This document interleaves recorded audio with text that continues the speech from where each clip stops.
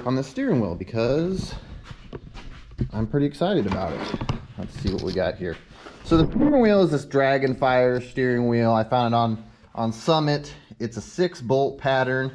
I looked for a long time to try and figure out what was a good way that I could get decent parts and not spend a crazy amount of money. So this isn't like one of your big brand name steering wheels that costs a few $100s. This one was less than $100.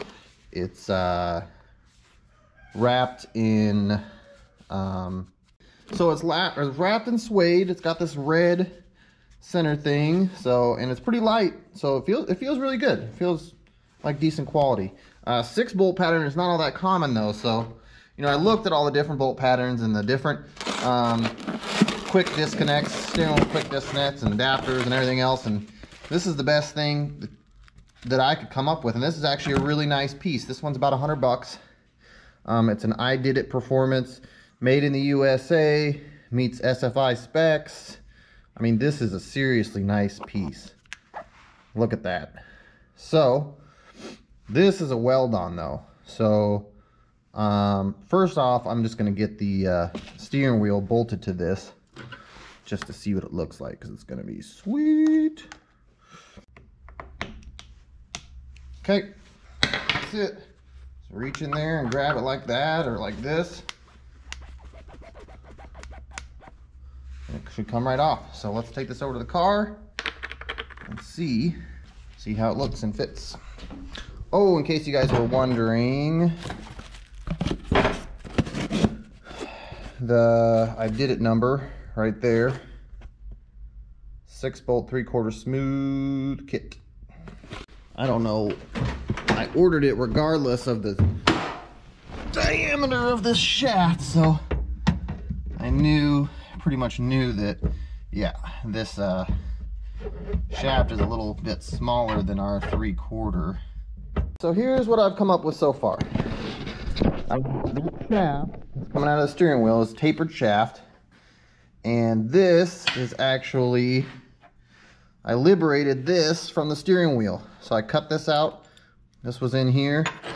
And I cut the aluminum off around it. So this is what goes onto the steering wheel. And so if I can make this fit inside of here, oh, it is not going to fit inside of there. Okay, so I might have to do it like so. Yeah, that's fine actually. Wait, then how am I gonna? All right, I gotta look at this more.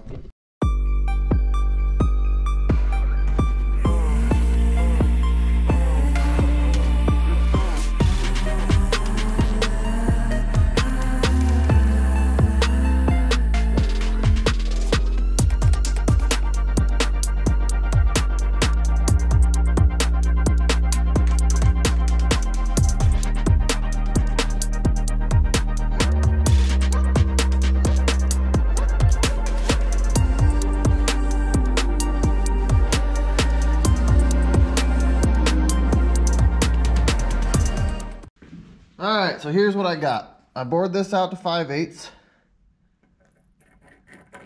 I'm using these 2 nuts to space it up. And then I turned this down to 5/8 as well. Not 5/8, 7/8. I bored this to 7/8 and turned that down to 7/8. And I'm using these 2 nuts as like a spacer. So I need to get in here with the TIG and weld this. And be very careful. You know, if I do mess up, I could just clean it up with a little grinder or something, but I'm gonna hook up the TIG.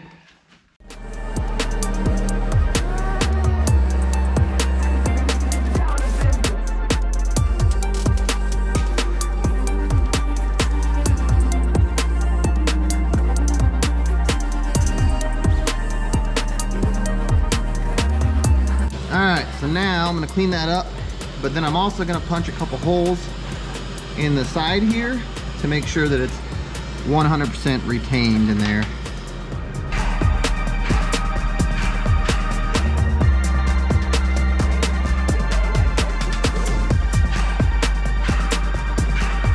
Now, basically what I've done is made this a bolt-on. So let's see What did I do with that bolt? That nut. Let's see if this nut will fit inside here. Guess I didn't check that, but my plan was to, oh yeah. Yeah, so this nut now fits in there. That bolts the steering wheel on, or bolts this collar on, and then we put our steering wheel on. Just turn this sucker into a bolt-on application. Alright. Just went and had lunch. Let this thing cool. Oh man, I got 9% battery. Gotta change the battery out of this thing. Okay. So hopefully this socket fits in here. It does not. Great. How am I actually gonna tighten this thing if a damn socket won't fit in there? What did I just do with that bolt? There it is. Woo, that's hot. Okay. We gotta cool that off. Yikes. Whew. Get the air blower out. Cool this bolt off. Alright, so I started to actually turn down an old 17mm socket that I had. Then I had an epiphany. I mean, I could have used any kind of spacer, but I just decided to weld two of these nuts together since I had two of them. So you can see that. So now it sticks out far enough to get a wrench on it. I didn't want anything weird to happen or this to get stuck on here, so I just welded the points basically where it come together. And then, yep. All right, that bolt is hot.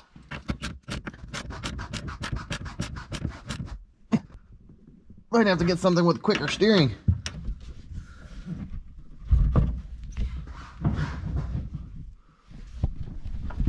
Yep, it's locked in there. Let's set you up here so we can get some other video.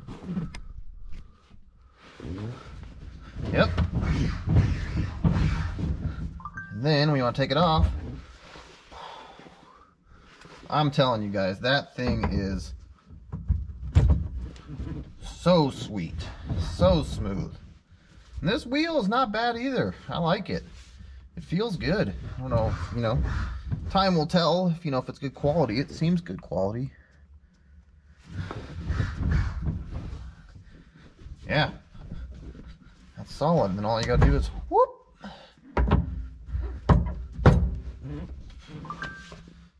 All right, that's enough of that. Now we got to get back to these engine mounts. I just couldn't help myself getting that steering wheel on there. So, super excited about it. We got seats and a steering wheel now. I still need to do belts. I haven't even bought those yet, so. Okay, the engine is in here under its own weight. We have the suspension back hooked up cross member. So now I've got these two mounts here. This is the body side mount, and this is on the firewall in between the engine and the seats. And this is the, actually this is mounted to the transmission. So engine transmission side mount. So I'm going to take these and I'm going to cut off the parts that I don't want, and let's see if we can make them work.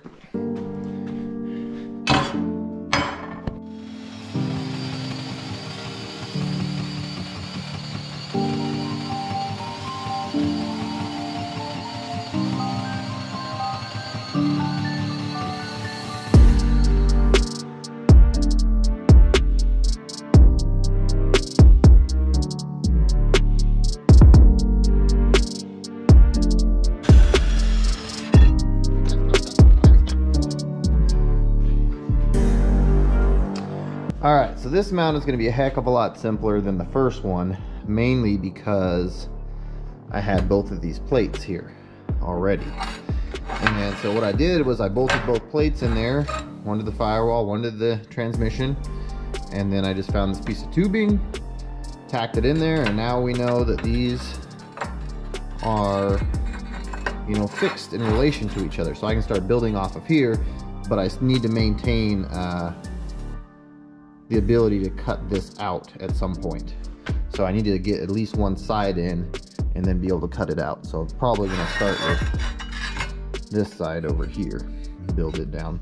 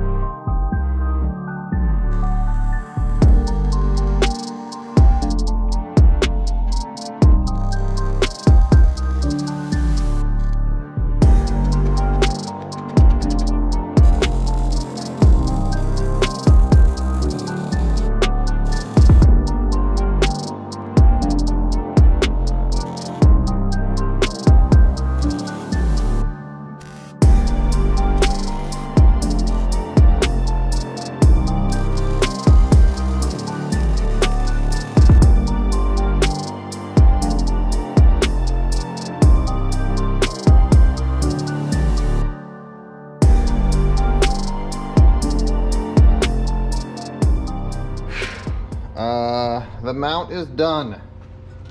So this is the second one. Man, this took me a lot longer than I thought it would.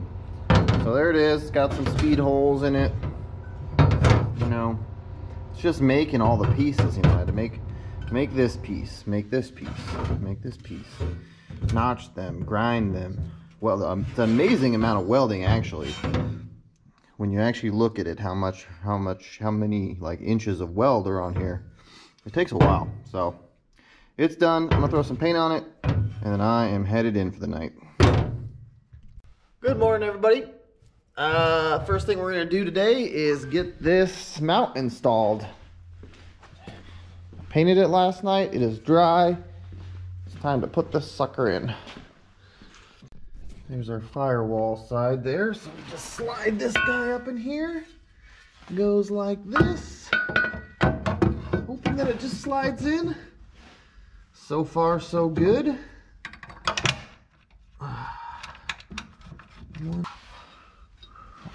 Now, I left here's the engine side, or the transmission side.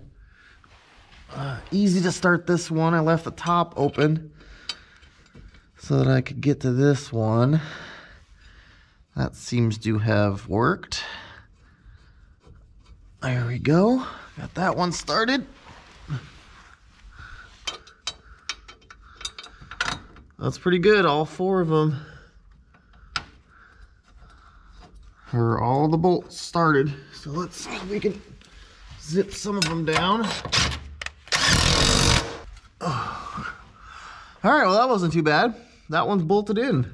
I call that a success. Let's see. Now we need to do this front one, or rear one, I guess. This is the rear. Let's see if we can get it out.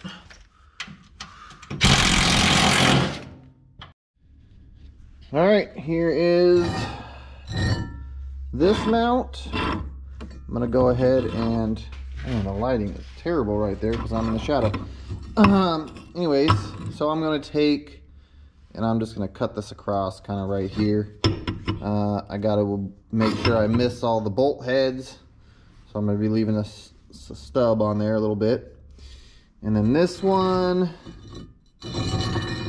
not 100% sure where I'm gonna cut this one yet. So maybe we'll get this one in there and we'll look at this and see where we want to cut it to make it work. But for now, we got to cut that rubber part of the mount off for sure. All right, here it is. Got a couple of speed holes in it. One big one there because that's where I'm gonna put my socket through, just to make it easier to tighten this thing down. So yeah, not the prettiest one, but definitely will get the job done. So now we're down to one more. I'm gonna wait for this thing to dry a little bit, then I'm gonna throw it in there and we'll start work on this one. All right, so here we are. That's the newest mount installed. There's the other one. And this is our last one that we have to do. I already took the bracket off and cut the mount off and then sandblasted it because it had this powder coating all over it. So it looks like all I really need to do here is build a couple tabs right here, from here to here. Whoop. Right here, and then we'll have to box them in, maybe like all the way around or something. And I'll probably make it at a like 1/4 inch because this is, you know, there's not a lot of extra support built into here. So we'll try to give as much support as possible, but basically I need to start off by just making those 2 tabs.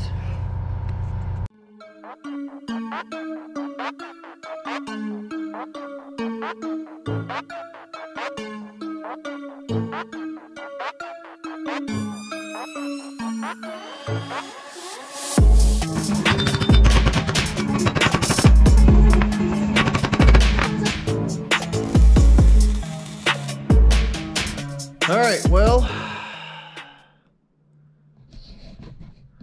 yuck. Porosity.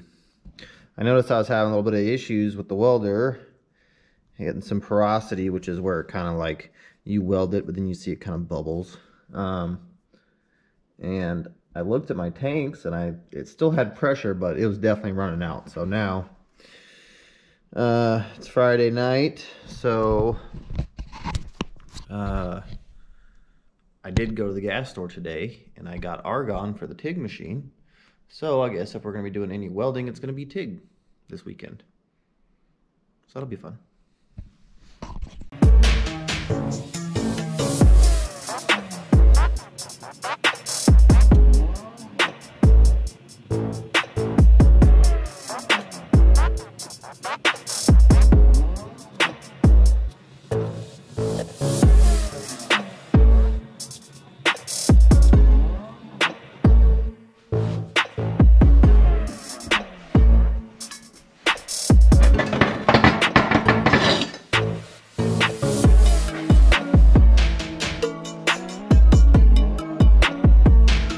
Thing is hot. I think I'm gonna grind on it. Still a little bit of cleanup on it. Woo. Yeah, I'm gonna paint this thing.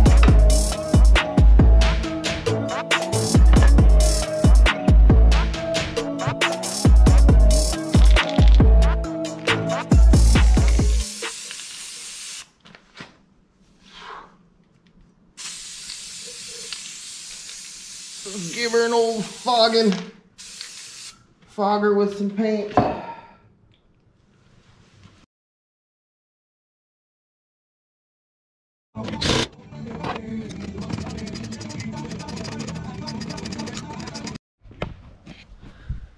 All right, so it's been a long, I think I've been working on these mounts for 3 days, along with the steering column. Anyway, it's done. It's hanging in there. It's been hanging in there under its own weight for a while, but all 4 mounts are in. They came out pretty good, I think. Let me grab a light. I mean, it's kind of crude the way I did them, you know, but they're going to be strong. You know, they didn't take a lot of materials to make. So, I mean, most of it was just made with scrap laying around. And this one came out pretty dang good, I think. So, yeah. That's it for this for now. I think I've got, oh yeah, screen protector's got a big old crack in it. Let's see if we can peel that off. That's a screen protector. I'm sure it is. If not, I am screwed.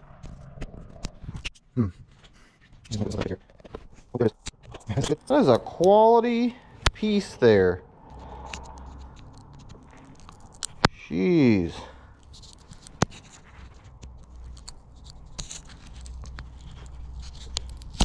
Oh.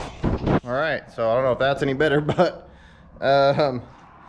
yeah, screen protector's got like some weld spatter on it. It's got a big crack running through it. The back one is just completely shattered, so got to get new screen protectors on this thing. But yeah, that's it for this for now. My buddy Kenny's on his way up here down here with his MR2 Spider, and we're gonna work on that, but he's bringing my wheels and tires, so as soon as he gets here, we're gonna put the wheels and tires on this thing. I'm super excited. All right, it's the moment of truth. Kenny's here. He's got the wheels and tires. Up with the jack. Up. Keep going, keep going, keep going, keep going. That's good. That's tall. It's so cool how these tires are shaped Because they're UTV tires? Yeah, so they're round. They're yeah, plus the wheel's pretty wide. That too. Like they call this a 9.5, but just look, I mean the tire's an 8. Yeah. So where is it 9.5 in the sidewall? Yeah. Yeah. Okay, so, but they look rad. They look awesome. Okay, where's the camera? Oh, all right. It's on there. Set it down. Let's see how much rubbish or whoa. Yeah, they moved back a little bit. Yeah, it's squatted. Wow. Oh, the camber. I'm missing the bolt. Oh no. Yeah. Okay. Wanna go back up? I don't have the bolt. It's pretty bolt in there. Okay. Yeah, go back up. Yeah.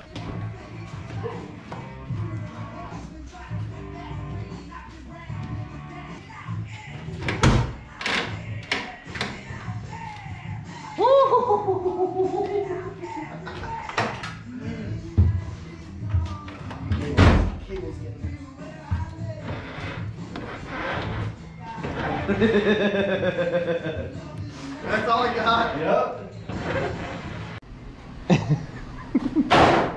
All right, here we go.